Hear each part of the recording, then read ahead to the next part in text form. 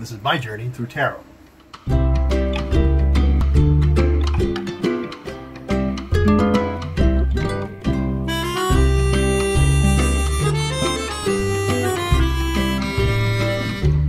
So today I thought I'd talk about President Biden's father, who was Joseph Robinette Biden Sr., who died in 2002. He was born in Baltimore, Maryland, and raised in Wilmington, Delaware. So Joe Sr. lived a life filled with challenges, including a period of poverty with his young family. So Joe Biden Sr. was initially wealthy, although I don't know why he was wealthy, but sailing yachts off of the New England coast, playing the hounds and driving fast cars, flying airplanes were pastimes.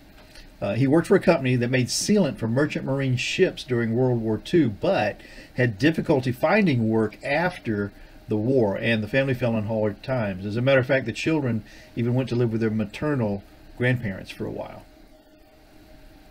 So Joe Biden found work selling used cars, but that didn't stop his children from experiencing some luxuries and fun.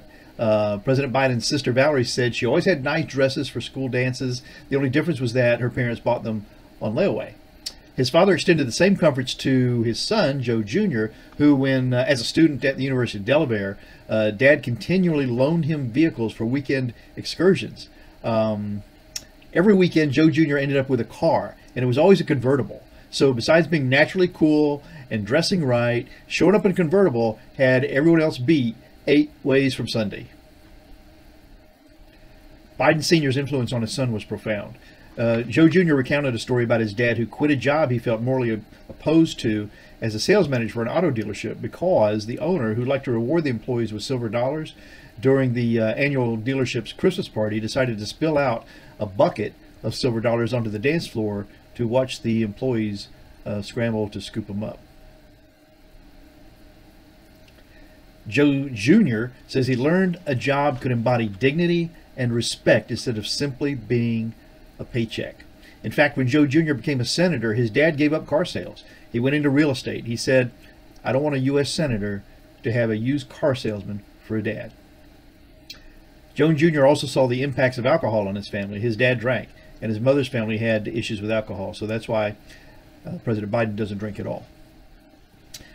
Biden Sr. believed there's no higher calling for a woman or a man than to be a good mother or a good father. He told his son, "Champ, the measure of a man is not how often he's knocked down, but how quickly he gets up." So today I'm going to use these Tarot Mucha cards. They're inspired by the art of Alphonse Mucha, who, if you're not familiar with him, look him up on the internet. Go to Google. You can Google everything these days. So they come in a really great box, which I love. They've got a nice information booklet, which has very good suggestions as to how you'll read these cards. And then the cards themselves are pretty amazing. I mean, if you haven't seen some of Alphonse Mucha's art, do go ahead and Google that and just look at some of the images there, and you'll see that these cards really are of the same, from the same sort of inspiration that Mucha, I guess, used for his art. They're very kind of soft and a gentle reading on still the same sort of iconography of the Rider-Waite Tarot, but just in this beautiful Alphonse Mucha. Now, you know what? I'm very averse to looking at reversed cards. So I thought I saw one that was in here upside down. I'm going to do a quick run through to see if I can find it and put him back up straight the way he's supposed to be. There it is. What was it? It was the Hangman upside down. No, you need to be the way you're supposed to be. And I think that's the only one there was. Although this card looks a little paler than the other ones. I wonder why that is. But anyway, so we'll shuffle them up. And we'll do the typical Celtic cross. I'm working on another layout for you guys, and we'll see how it plays out. The problem is it's a big layout and requires a large table, so I'm trying to see if I can reinvent it into just 2 separate lines, because it involves about 12 positions for the cards. So we'll see how that goes. And but in the meantime, we'll stick to the trusty Celtic cross. It gives you lots of options for interpretation and looking at things in a couple different ways, and then zooming in on the present. So I kind of like that a lot. I'm going to divide these up and put them back together We'll do one more of these, and then spread these cards out and see what they have to tell us about Joe's dad.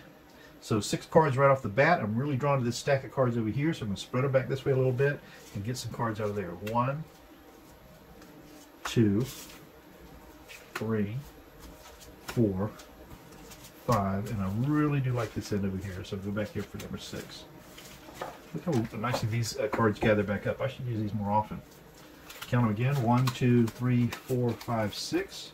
And we're going to start right off the bat with a signifier for Joe Biden's father, who's passed away in 2002. What kind of energy, Dad, do you want to bring to us? And he starts out as the King of Swords. And just from the very little bit that I know about his dad, this seems like a very fitting signifier for our president's father. The King of Swords is in command, but you know, even though he has the ability to wield this nice sword of truth or justice or law or order, it looks to me like he's putting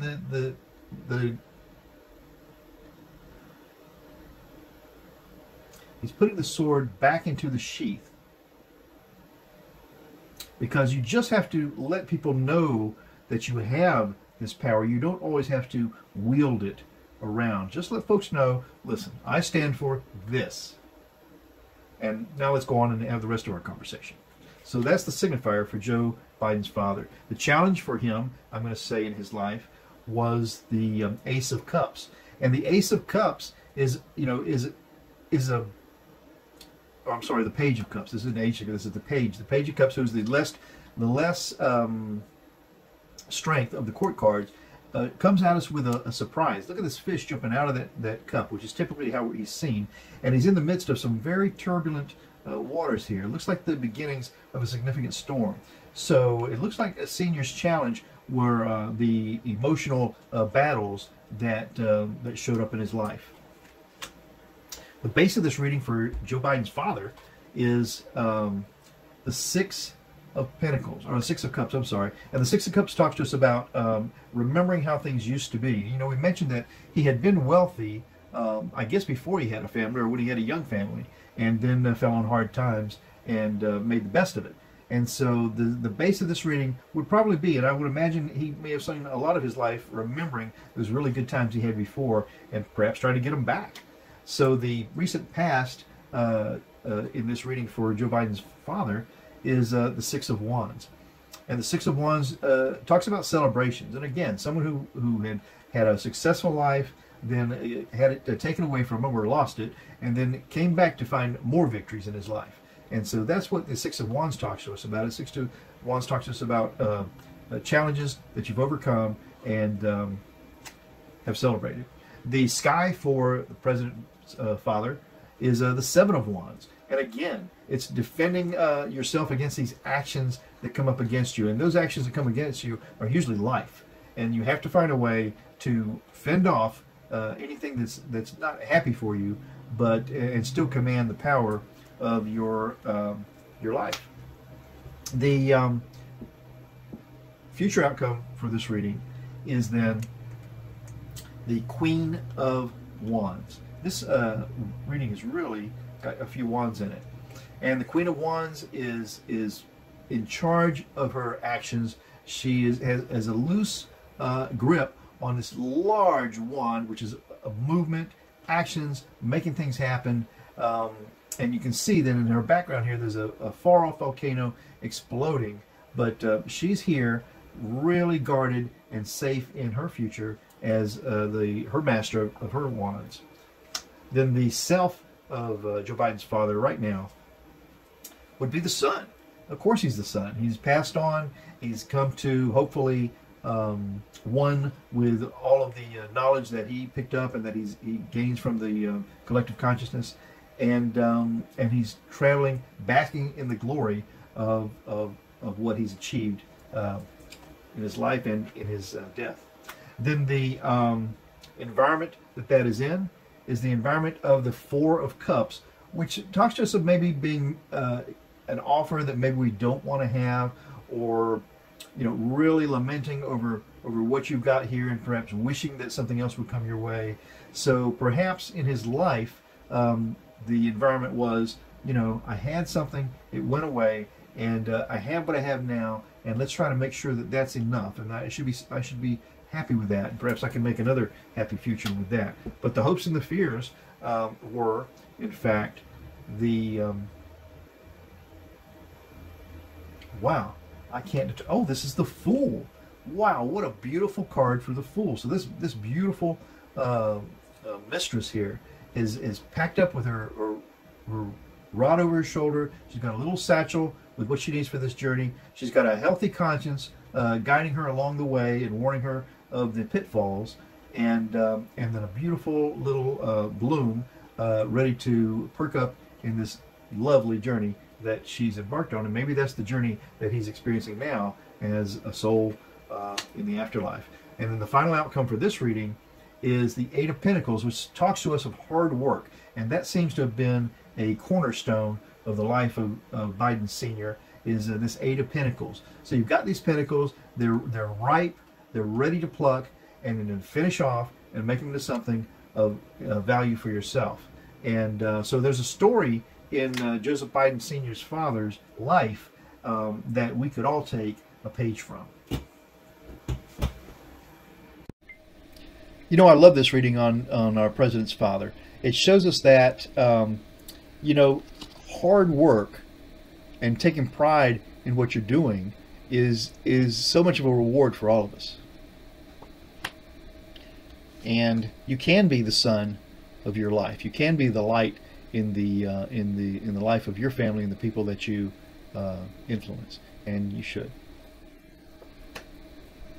Well, I'm Mark. This has been my journey through tarot. Thank you very much for coming along. I really appreciate it. I'll be here tomorrow, so come on back by. Ciao for now.